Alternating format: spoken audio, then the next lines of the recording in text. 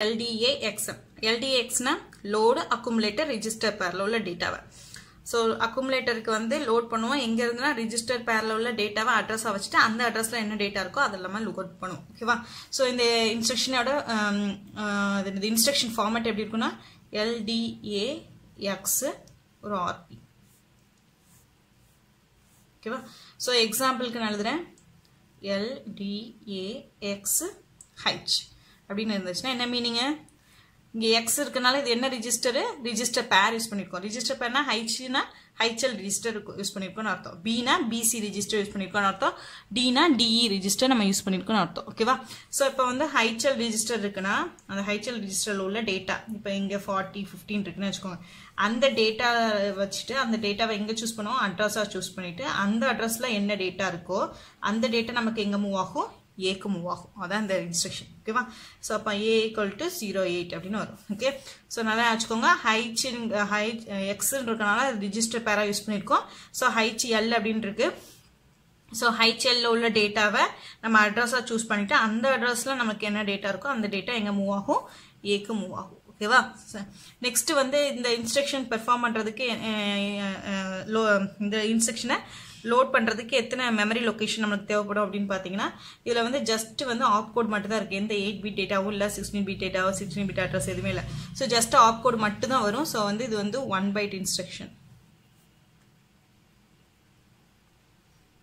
சரியா so 1 byte instruction so இதுல machine cycle என்னன்னா நடக்கும் அப்படினு பாத்தீங்கன்னா ஆப் கோட் மட்டும் தான் ஃபெட்ச் ஆகுது so app code fetch first வந்து app code fetch okay output fetch next நம்ம என்ன பண்றோம் அப்படினு பாருங்க இன்டர்னலா மைக்ரோப்ராசஸர் என்ன பண்ணுது அப்படினு பாத்தீங்கன்னா இங்க ஒரு டேட்டா இருக்கு சோ அது இந்த டேட்டா எங்க இருக்கு ஒரு லொகேஷன்ல இருக்கு ஒரு அட்ரஸ் லொகேஷன்ல இருக்கு அந்த டேட்டாவை நமக்கு எங்க மூவ் ஆகுது A க்கு மூவ் ஆகுது சோ ஒரு அட்ரஸ் லொகேஷன்ல போய் நம்ம ஒரு டேட்டாவை நம்ம ரீட் பண்றோம் சோ அப்ப நமக்கு என்னது மெமரி ரீட் சோ ரெண்டு ஆபரேஷன் சோ ஃபர்ஸ்ட் வந்து இதுக்கு வந்து எத்தனை டி ஸ்டேட்னா 4 டி ஸ்டேட் இதுக்கு வந்து 3 டி ஸ்டேட் டோட்டலா 2 மிஷின் சைக்கிள் சோ எத்தனை டி ஸ்டேட் டோட்டலா வந்தா 7 டி சைக்கிள் ஓகேவா சோ இந்த இன்ஸ்ட்ரக்ஷன் வந்து எதுக்கு கீழ வரும் அப்படினு பாத்தீங்கன்னா HL ரெஜிஸ்டர் இன்டைரக்ட்டா ஒரு அட்ரஸ் ஸ்பெசிஃபை பண்ணுது அப்ப இது என்ன addressing mode indirect addressing mode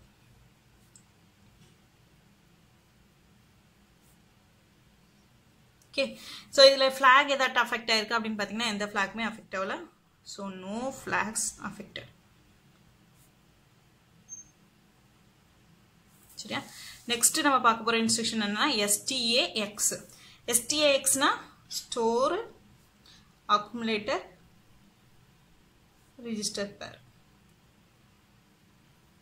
so அக்குமுலேட்டர்ல இருக்க டேட்டாவை அந்த ரெஜிஸ்டர் பேருக்கு கொடுத்திருக்க டேட்டால அட்ரஸ்க்குள்ள ஸ்டோர் பண்ணனும் அப்படினு சொல்லுது ஓகேவா சோ இப்போ வந்துட்டு இன்டைரக்ட்டா அந்த ரெஜிஸ்டர் பேர் கொடுத்திருக்க அட்ரஸ்ல ஸ்டோர் பண்ணனும் சரியா So accumulatorல நான் வந்து ஒரு இந்த இன்ஸ்ட்ரக்ஷன் ஃபார்மட் எப்படி இருக்குன்னா STAX RP அப்படின ஃபார்மட்ல இருக்கும் சோ ஒரு எக்ஸாம்பிளுக்கு STAX D அப்படினு எடுத்துக்கேன் சரியா அப்ப D அப்படினா என்ன அர்த்தம் DE ன்னு அர்த்தம் ஓகேவா DE ன்னு அர்த்தம் ஓகே இதுல DE ல வந்து நமக்கு ஒரு 8055 ன்னு இருக்கு சோ இது வந்து லொகேஷன் 8055 8056 அப்படின லொகேஷன் இருக்கு சோ ஃபர்ஸ்ட் இப்ப A ல வந்து என்ன டேட்டா இருக்கு அப்படினு பாத்தீங்கன்னா ஒரு 16 அப்படின ஒரு டேட்டா இருக்கு சரியா சோ A ல வந்து நமக்கு என்ன டேட்டா இருக்கு 16ங்கற டேட்டா இருக்கு அந்த டேட்டா எங்க சென்ட் ஆகும் அப்படினு பாத்தீங்கன்னா எங்க போய் ஸ்டோர் ஆகும்னா Aங்கற டேட்டா ரெஜிஸ்டர் பேர் போகும் அந்த ரெஜிஸ்டர் பேர்ல உள்ள நமக்கு டேட்டாவை வந்து நம்ம அட்ரஸா சூஸ் பண்ணிட்டு அந்த அட்ரஸ்ல தான் இந்த Aங்கற டேட்டா நமக்கு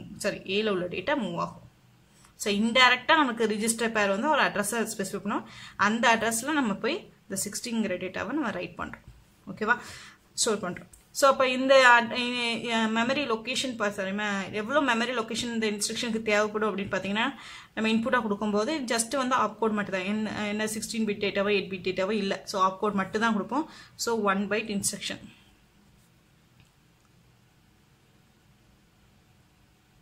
சோ இதுல என்னென்ன மிஷின் சைக்கிள் நடக்கும் அப்படினு பாத்தீங்கன்னா அந்த ஆப் கோட் ஃபெட்ச் பண்றதுக்கு ஆப் கோட் மட்டும் ஃபெட்ச் ஆகும் அதுக்கு ஒரு ஆப் கோட் ஃபெட்ச் ஓகேவா நெக்ஸ்ட் நம்ம என்ன பண்றோம்னா ஒரு அட்ரஸ் லொகேஷன்ல போய் டேட்டாவை போய் ஸ்டோர் பண்றோம் அப்ப அந்த அட்ரஸ் லொகேஷன்ல போய் டேட்டா எழுதுறதுக்கு மீனிங் மெமரி ரீட் ஓகேவா எத்தனை டி ஸ்டேட் தேவைப்படும் மைக்ரோப்ராசஸர் பாத்தீங்கன்னா இதுக்கு ஒரு 3 சாரி 4T ஸ்டேட், இதுக்கு ஒரு 3T ஸ்டேட், டோட்டலாக 7T ஸ்டேட் தேவைப்படும். ஓகேவா?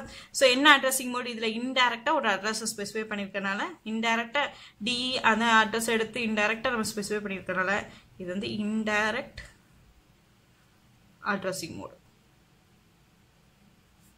ஸோ இதில் ஏதாவது ஃப்ளாக் அஃபெக்ட் ஆகுமா அப்படின்னு பார்த்தீங்கன்னா எந்த ஃப்ளாகுமே அஃபெக்ட் ஆகாது. So no flax affected. ஓகேவா?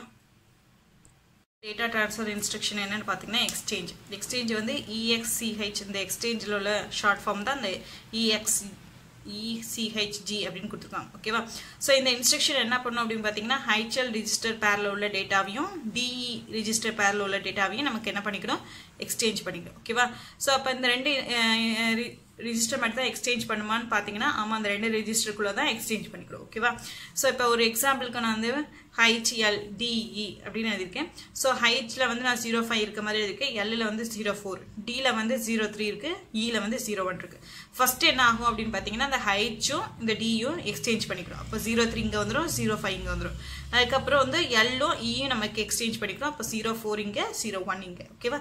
ஸோ இப்போ வந்து இந்த இன்ஸ்ட்ரக்ஷனுக்கு எவ்வளோ பேஸ்ட் ஆன் தி இது 1 byte இன்ஸ்ட்ரக்ஷன் எப்படின்னு கண்டுபிடிக்கலாம் அப்படின்னு பார்த்தீங்கன்னா, ஸோ இந்த இன்ஸ்ட்ரக்ஷனுக்கு ஆப் கோட் மட்டும் தான் நம்மளுக்கு இருக்கும். எந்த 16 bit டேட்டாவோ 8 bit டேட்டாவோ எதுவுமே இல்லை. ஸோ ஆப் கோட் மட்டும் இருக்கனால இது வந்து 1 byte இன்ஸ்ட்ரக்ஷன். ஓகேவா?